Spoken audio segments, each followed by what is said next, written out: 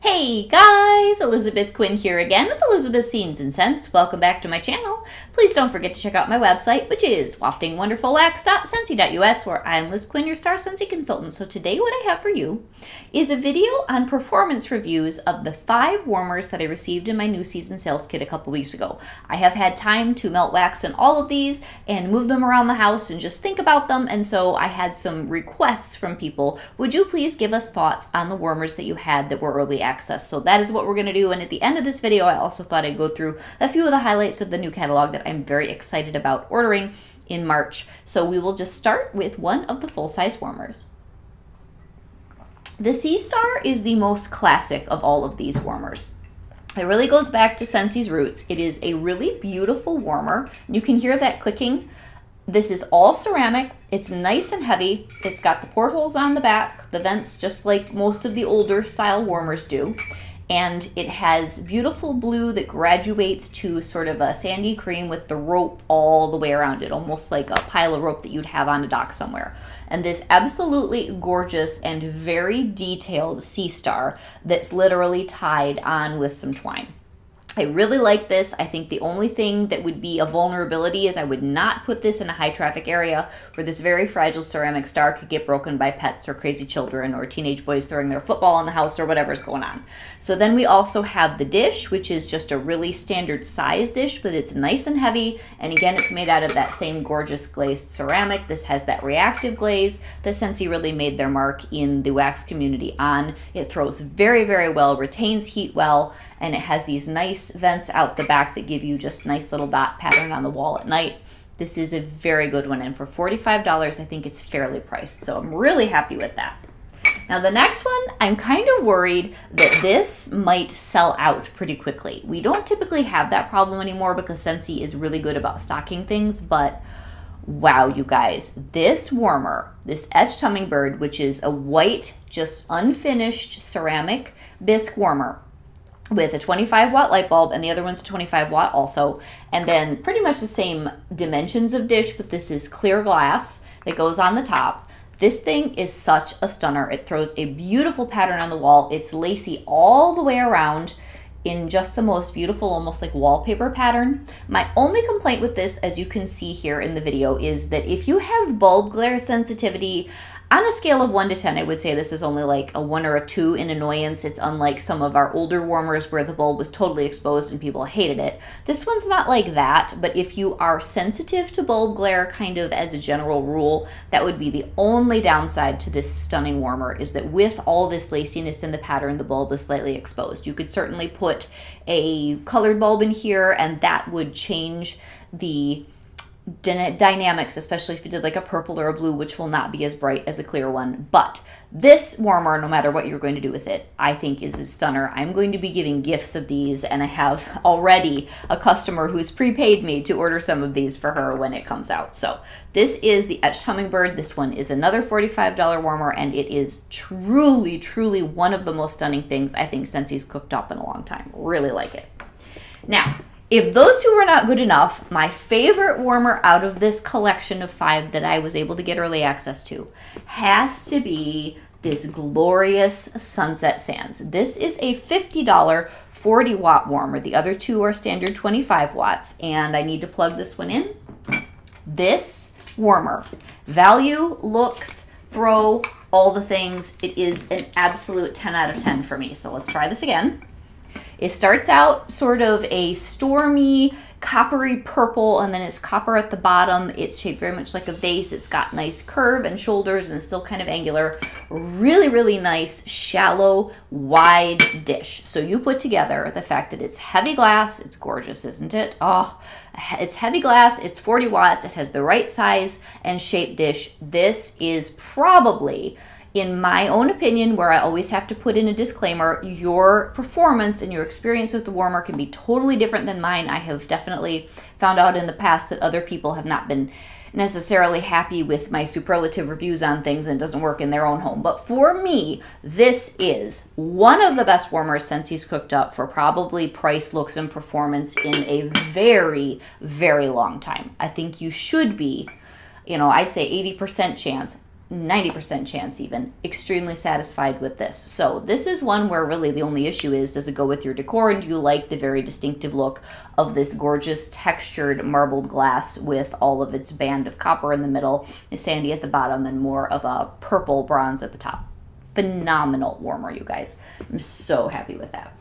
So then that leads me to the most questions I've gotten is on this guy. This is the Stargaze Mini, and the reason that people are concerned about this is that it is a 10 watt it's a 10 watt mini warmer. So this guy has a 10 watt bulb. You can read on here in the fine print on the bulb itself that it's 10 watts. But if you get on the side of our plug-in here, you're going to see that Scentsy says that this plug can take up to a 15 watt light bulb. So that made me then call my director and question, okay, I know we need to use a 10 watt bulb with the Stargaze, and last year we had to use a 10 watt bulb with the mini of our Mercury Glass pumpkin also. But why is that? Is it because the glass shade can't take more than 10 watts, or is it because of the base, or what's going on? So what she told me was that Scentsy had not certified for use in our region, because I'm in region 1, a tabletop base for a 10 watt bulb. But common sense, and I'm putting another disclaimer out here, this is common sense. I talked through this with my director. I believe she even got support or somebody higher up to verify this. Common sense says that if you can put a 10 watt warmer into a 15 watt socket here, this 15 watt socket, you should be able to put a 10 watt bulb in just fine. I cannot stand by that 100% until Scentsy certifies it in our region, but it should not be a big deal. So I'm going to take my 10 watt bulb here, and I'm going to live on the edge, and I'm going to stick it into my 15 watt base, because the general rule of thumb with electrical, the common sense is you can go down in wattage, you cannot go up, because this is only rated for a maximum of 15 watts to go through this current and light bulb and all this jazz. So okay, let's see here. Now I'm going to turn this on the tabletop base because it's just a little easier to control. And look how beautiful this is. I have been shocked at how much I like this. I put it in my Florida room, and against the soft green paint in there, this goes a beautiful rosy kind of goldish copper and pink inside of the silver speckles here. And the reason that these need to be 10 watts, this and the one from last year that was the Mercury Pumpkin, is because of the Mercury Glass finish, you guys. That is the whole deal. You do not want too much light coming through the Mercury Glass, or you're going to distort the beautiful glowy finish and the depth of the Mercury. So that's really what we have going on with these. And people have asked a million questions, and that's the best answer that I can give you. Until Scentsy certifies that this base is safe, it's not official, but common sense says you should be able to use it. So last but not least, we have the other mini that I really, really like. And that is going to be our Fish in the Sea. I just put a picture of this lit on Instagram in one of my walls. The only downside with this one is it's heavy, heavy, heavy. But because of all this inlay, this thing throws very, very well for a mini warmer, but you need to make sure you have a good, sturdy outlet where the plug's not going to wobble. So for me, I will definitely be using my handy dandy tabletop base because a lot of my plug outlets are older and a little bit on the loose side. So I'm going to put my 15 watts back into my tabletop base for glass here. And I'm going to light this up. And I have been so, so pleased with the performance on this mini warmer. And it's just plain beautiful. And it throws cute little fish against the wall, so it kind of looks like they're swimming. And they're beautiful colors. This is definitely better in person because you can see there's sort of a warm, creamy tile fish, and then there's the aqua and the more regular blue. And it's just gorgeous. So I would love to have something like this in a full size because I would absolutely get it. This is one of my favorite summertime minis in a while. Right now we have the Ocean Life, which I'm not sure if that's going away or not. Let me check. But this may be replacing that. They're very different, but that is fantastic. So all of our minis are 25. The Sunset Sands is 50. The Etched Hummingbird and the Sea Star are going to be $45. So let me just check and see if the Sea Life Mini is retiring. I'm not remembering if it is. Nope, it's not. Ocean Life Mini is still available. That's one of my other favorites for the summertime. The Shore Why Not is still available. There's lots of wonderful nautical themage in here and just so many pretty things. The Ocean Ombre is a gorgeous warmer. I've never bought that personally. Anyway, so let's segue from I would repurchase any and all of those warmers, honestly. I've been very happy with all of them. Best performer, absolutely hands down, is going to be the Sunset Sands, and then the Sea Star, and then the Fish in the Sea Mini, and then the Etched Hummingbird should be good. I would say somewhere between maybe the Amazing Grace and the Aziza as far as practical performance review on that. And I've been pretty impressed with even the Stargaze Mini, so I really have nothing to complain about. Let's go on to some scents and some other warmers that I would really, really like to get. I won't get them all in March, but that I would like to get. So we have this Cute as a Button that's going to be coming out. This is a mosaic tile inlaid warmer, and it's kind of an unusual shape.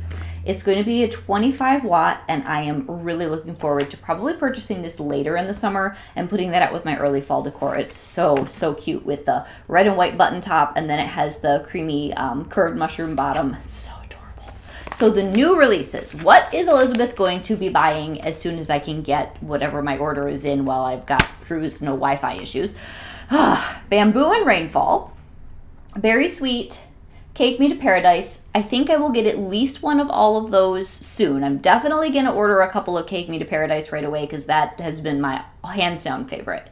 And then maybe a Bamboo and Rainfall. I definitely need more Evening Sky ASAP. So that one has the soft bergamot, the Madagascar vanilla, and the Midnight Lily. It's a softer smell, but I just want to fill my home with it. It's so beautiful, and it would be very good paired with Dashing, very good paired with Mountain Sunset. There are similarities that those different scents share. Moon Orchid, I don't know that I'll get another one of that right away.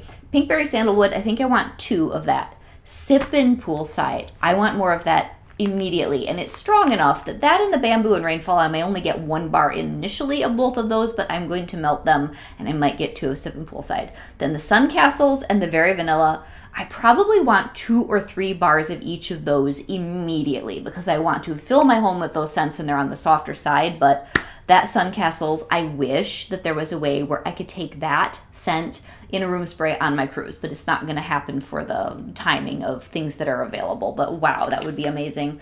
The Very Vanilla, I'm probably going to be purchasing all spring long and just figuring out how well I can get that thing to perform.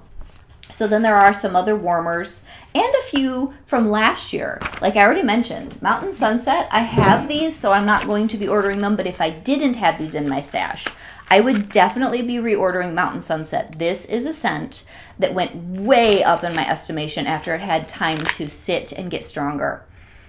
This is so good. I loved its smell last year, but I was worried about performance. This is now a good solid medium or a little bit more. I wouldn't say medium strong, but it's like a good medium now.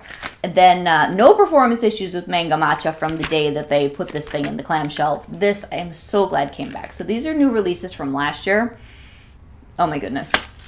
You guys have got to try the Mango Matcha. This is zesty and juicy and fruity and has a lot of depth. It's beautiful. And then the last one from last year's new releases that, again, I still have it, but if I didn't, I would be reordering it, is the Raspberry Hibiscus Tea. This is so good. And I may be melting some of this week to get me ready for my cruise. And I did hoard a couple cubes of Cake Me to Paradise and Sun Castles that I did not sample out to people because I wanted to melt them the morning that I was getting ready to leave for the cruise. So I did do that. I'm guilty, I will confess, because I just want to feel like I'm ready to go fly away.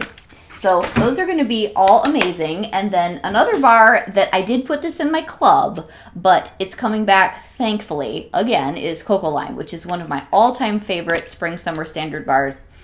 So if I hadn't clubbed it, I would be super thrilled to get a whole bunch now, but I've got a stack, but I'm going to start melting more of this in earnest. And there are just so many good scents in this new spring-summer catalog. Some returning ones like your Blue Agave and Melon, Mahalo Coconut, Palm Trees and Ocean Breeze. I'll be melting some of those later in the season. Pina Colada Cha-Cha, Aloha Citrus, Kukui and Coconut. I'm so glad that's back. So there are so many. Banana Leaf and Bamboo, I'll probably order some of that. I have to see what's in my stash and melt that this spring. That was a great one from last year. White Amber and Silk continues on. Even Woodland Meadow, which I wasn't so sure about. I think I'll get at least one more bar, but I don't know that I'll do that in my first order. In my first order, I think I'm going to get mostly bars, and then I may pick up this Lemon Grove Element Warmer that looks like a pitcher full of lemons. It's just so cute. So that one is $50, and it's an element warmer, and they don't give us the wattage of the catalog, so I'll have to get it and see what the truth telling is on the bottom of that. But there's just great stuff here. I hope that you guys are as excited as I am about the new things. I think I want to get the bamboo and banana leaf and bamboo in Counter Clean. I looked at doing the early access consultant kit of that, but I'm probably not going to use the bathroom cleaner or the all-purpose cleaner all that much, so I'll just wait till I can use a half off on the bamboo, the banana leaf and bamboo, just the Counter Clean, because that is my favorite of their cleaning products. And we are losing a couple of prominent products when it comes to our laundry line. So I thought I should relate that to you one more time before the catalog changes. We're going to be losing in laundry the pink cotton and magnolia linen. So if those are your loves, you might want to go and stock up on that. And then I just had a wonderful customer yesterday call me and start a Scentsy Club because she doesn't want to lose Fluffy Fleece, which as a bar will not be carrying over into the spring summer catalog. So like her, if you need to have a stash and you don't want to just buy 20 of them now, you might want to do a Scentsy Club for those things that are going away, like your cinnamon bear and other staples that are just really, really nice to have even spring summer when they can't put everything in this catalog. You know, some of it's got to retire from fall winter. So I hope that the reviews on the warmers were helpful, and I really, really cannot wait to see what you guys order on March the 1st and beyond. Have a great day, guys. This is Elizabeth Quinn with Elizabeth Scenes and Scents. God bless. Bye-bye.